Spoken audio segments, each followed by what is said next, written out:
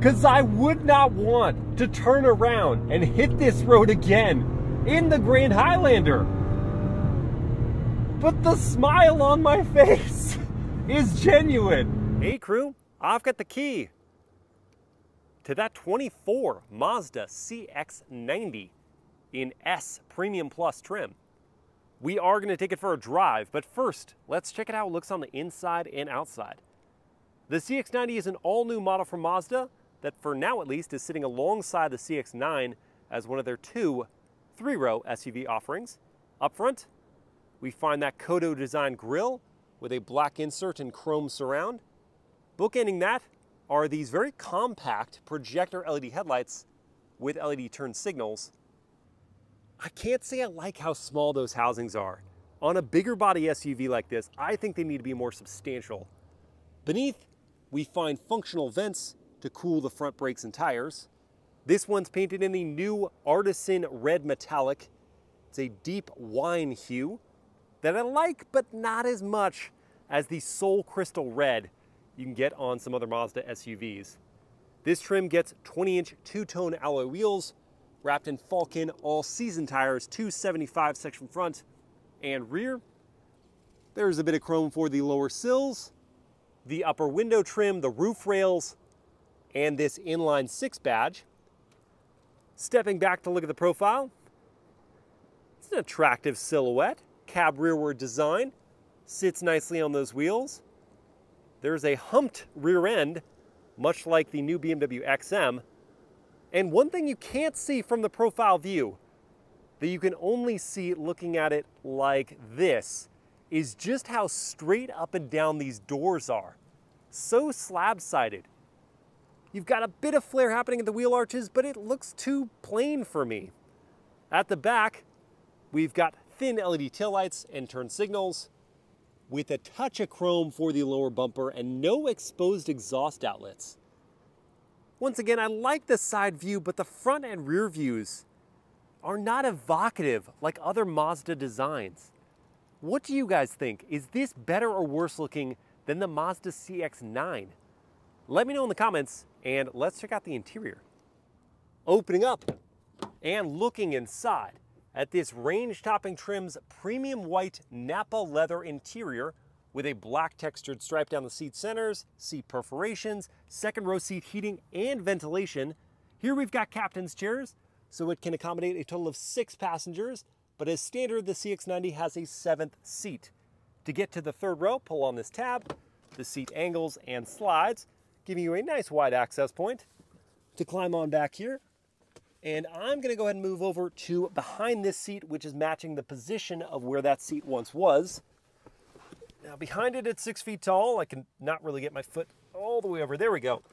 Knee room is just enough. Headroom is also just enough. Hairs are just grazing against the roof with my head back on the headrest. That gets the thumbs up from me. Each third row passenger also has a USB-C port. You get cup holders and air vents down there. In the second row, looking at the doors, you got black leatherette up top, sunshades, genuine wood and aluminum trim, textured fabric insert, leather with padding, hard plastics down low, good door storage, and a Bose 12-speaker sound system.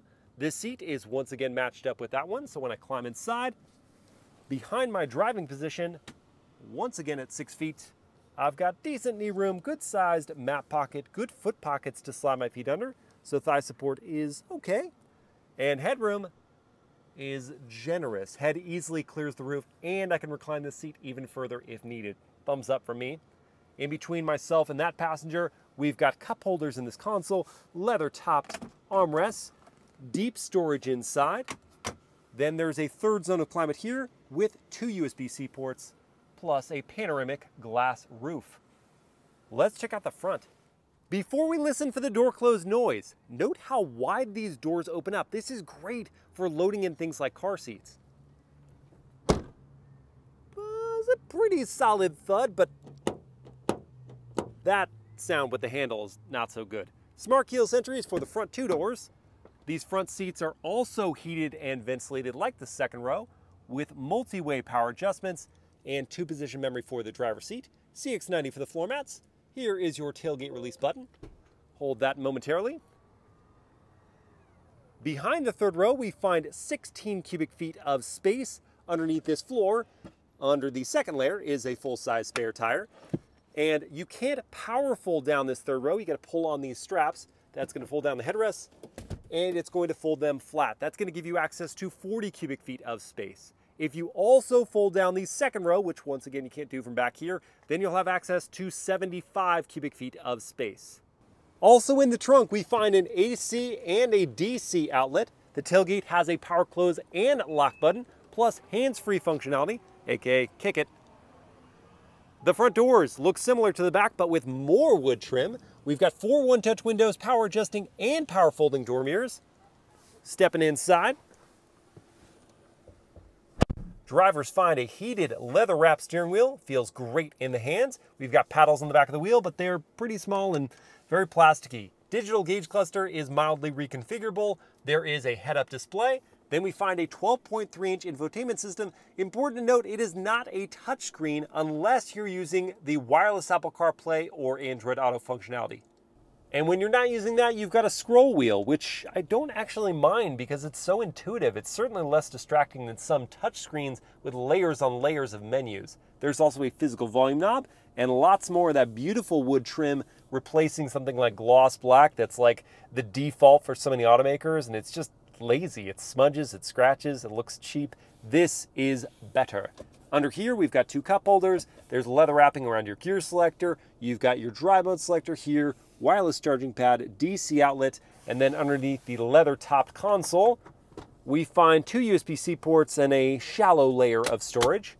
Visibility is not great. The second row headrests do block your one window that would avoid the blind spot of the C and D pillars. Thankfully, there's standard blind spot monitoring with rear cross traffic.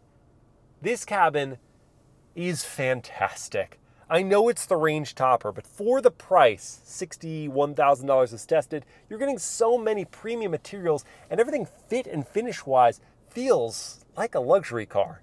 All right, let's take the CX-90S Premium Plus for a drive.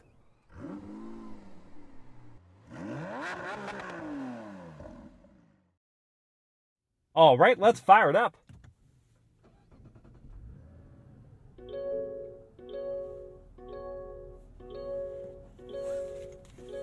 Okay.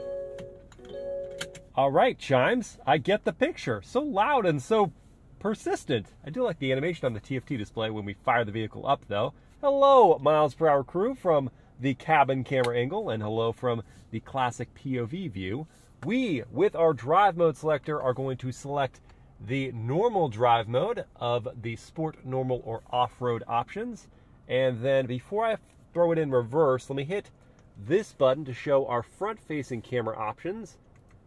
We've got super wide and also super wide. I guess this one is sort of the transparent view.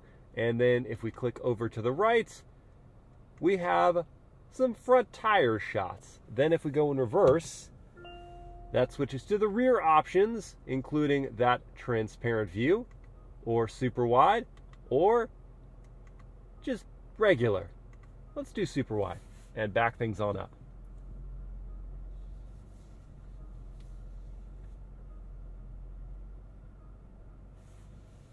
Down into drive. I do like that the gear selector is set up such that park is off on its own little island to the left, and then reverse, neutral, drive are in a line off to the right, so there's no confusion as to which gear you're in. Turning radius test. Oh my.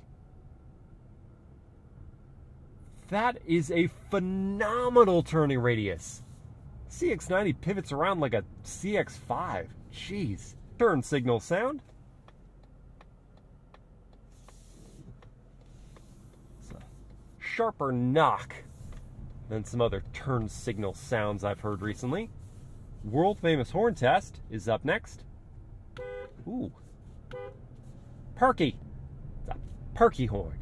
Powertrains in the CX-90. You've got 2 engines, 3 different output flavors. So the core motor is a new turbocharged inline 6-cylinder that in the non-S variant makes 280 horsepower, but in this Turbo S Leather makes 340 horsepower, or there's a plug-in hybrid variant that uses an inline 4-cylinder. That makes 323 horsepower. So all of them making healthy output, all paired with an 8-speed automatic gearbox, and all sending power to an all-wheel drive system. And importantly, this is a rear-wheel drive biased all-wheel drive system. Mazda just injecting the fun to drive everywhere they can with this vehicle. I mean, what other mainstream automaker is coming out with a new turbocharged inline 6-cylinder model in a vehicle like this? That's your evidence that Mazda cares about the driver. Furthermore, this inline 6-cylinder is paired with a 48-volt mild hybrid system, so there's an efficiency play involved. You're running some of the accessory functions in the background, not requiring the engine to be on to do those things. The only trade-off with that system is that at like very low speeds, kind of creeping up to a stop or just getting away from a light, there's a strange transition between the hybrid system and the gas engine, the transmission kicking on and taking over, so it's a bit lurchy. Also, the brake pedal at low speeds is somewhat difficult to finesse, to just apply the perfect amount of pressure and come up to a stop. It's either a little too touchy or it's not really there, and then you feel it. But at higher speeds, no issues at all with that sensitivity. Short of that little oddity with the mild hybrid system, the CX-90 is very amenable to ambling about town. The throttle response in normal is super progressive. The transmission, as soon as you're up to speed, is buttery in the transition between gears. The ride quality, after having just hopped out of the Toyota Grand Highlander, feels better. It's not quite as busy, feels more composed on both smooth and uneven road surfaces. You do feel the bumps, but they're dampened sufficiently with these adaptive dampers on their way in through to your bottom. And the seats are comfortable, ergonomic, supportive. As the speeds pick up,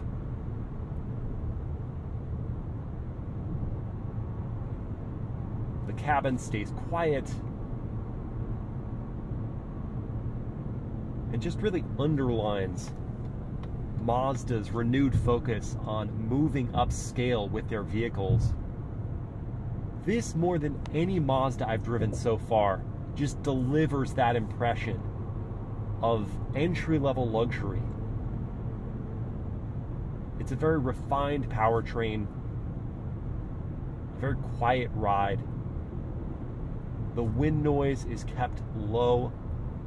You can easily have a conversation with your fellow passengers without needing to raise your voice, even all the way into the third row. It's a great daily. Gotta see, though, if it's a good driver's 3-row as well. So let's move it to sport. And the gauges are gonna go red. It's going to downshift. And we're gonna prod this powertrain.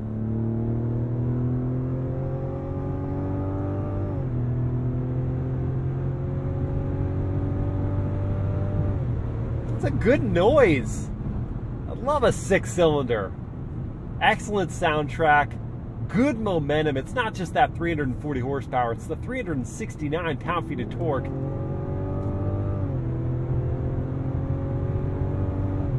That really gets the CX-90 up and moving.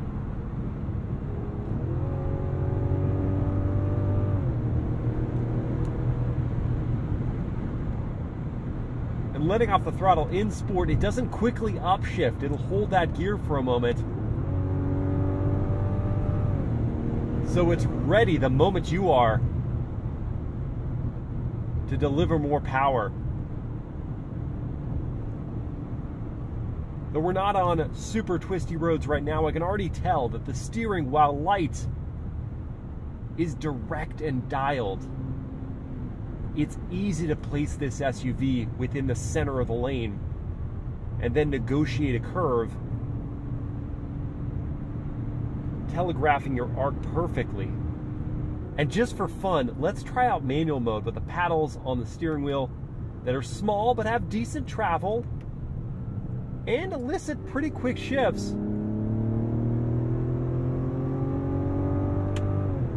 Down and up. Although, it does upshift for me. Doesn't let me go out to redline. Reminding me, in the subtlest way, that this is still a family three-row and not a sports car. Which isn't going to stop me from flogging it to 60 like I would any sports car. So, let's do a bit of a brake boost here and let go.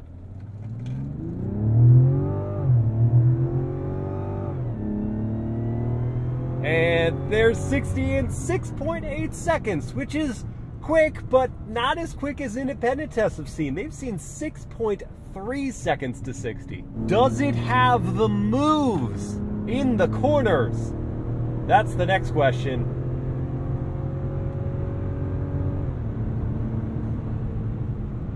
Really like the brakes in motion here. Great response from those. Steering builds in resistance nicely through the corner. And the body stays composed. I mean, yes, it does pitch the nose a little bit under hard braking and lean a bit in the corner, but not in any way that's unsettling. It's in a communicative way, telling you, yeah, you're still driving a three-row SUV. It does have limitations. But their kinematic body control, aka braking the inner wheel in the corner, keeps it very flat for this segment of car. In other words, it makes me want to do this again.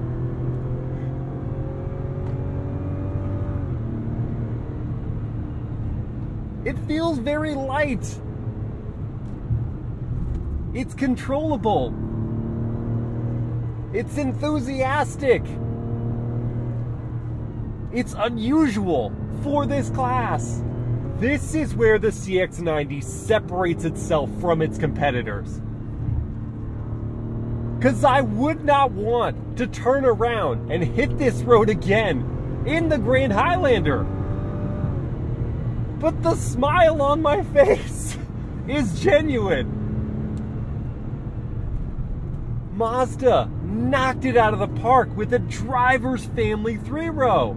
Which leads me to my miles per hour word of the day, which for this 24 Mazda CX-90 is vivacious, meaning lively and animated.